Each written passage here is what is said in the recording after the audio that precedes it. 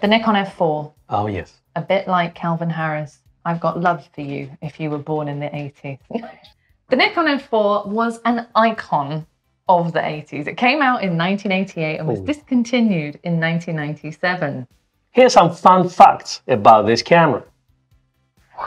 First up, it is a hybrid of design. We've got both the kind of classic dial, touch, tactile design of the earlier film cameras blended into this autofocus camera. F4 is pretty much a product of the 80s. Boomboxes, Walkmans, rollerblades. It introduced many Nikon photographers to the autofocus system as well as focus tracking and is compatible with pre-AI, AIS, AF and AFD type lenses. While it wasn't the first autofocus camera from Nikon, we had F501 and F3AF before that. F4 was the first professional camera with autofocus functions in it. Other key features include 0.008 of a second shutter speed, very, very useful for those bright sunny days, DX film reading capability, as well as an ISO range of 6 to 6400, so you can pretty much use almost any film out there in this camera.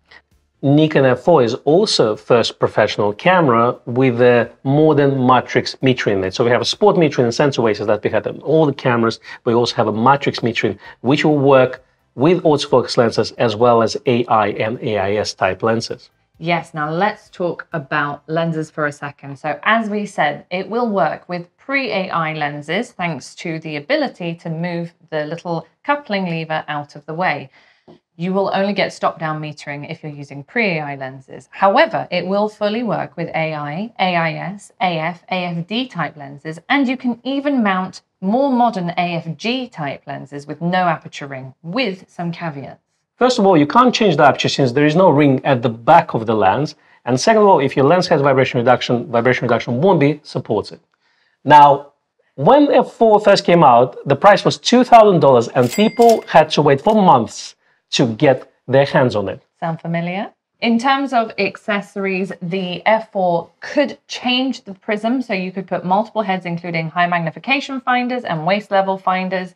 It does have a high eye point viewfinder as well, natively in the standard F4. Nikon F4 is also a first professional Nikon camera with a built-in motor drive. So now you have continuous high mode, which gives you 4 frames per second. In continuous low mode, it gives you 3.3 frames per second, and you also have continuous silent mode, which gives you 0.8 frames per second. The F4 was also compatible with multiple accessories. So we had the standard F4 with the MB20 standard battery pack, the MB21, which was a high-speed battery pack that would allow you the 5.7 frames per second. Then you had the MB21, which was an external regulator battery pack, would allow you to plug in an external power source.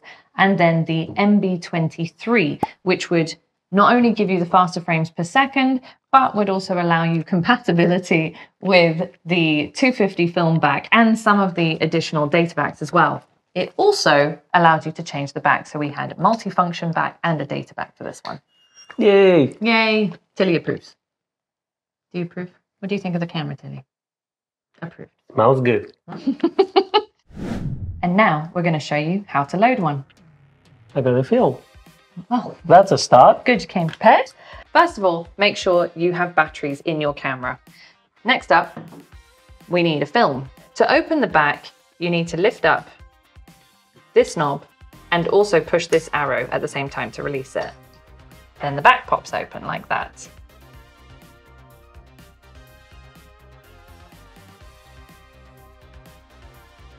Now we're going to take our film and we're very simply going to slot it into that space, pull the film leader out all the way to the red mark here, close the back, make sure the camera is on. If it's not on, you just need to push that button to unlock it and take a shot. We're ready to go. Don't forget to set the ISO on your film, or if your film is a DX type film, then to set DX on the ISO dial up here.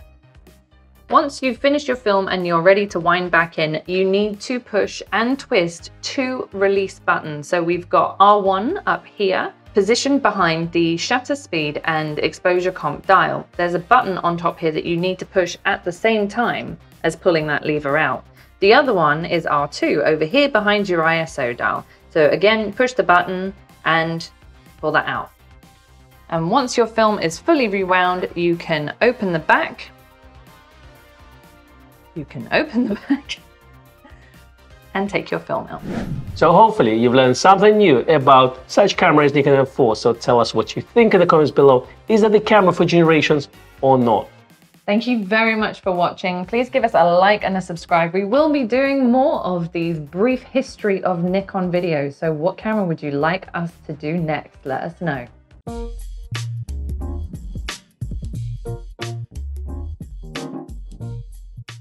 Compatibility with the 250 film back and some of the additional data. And away you go.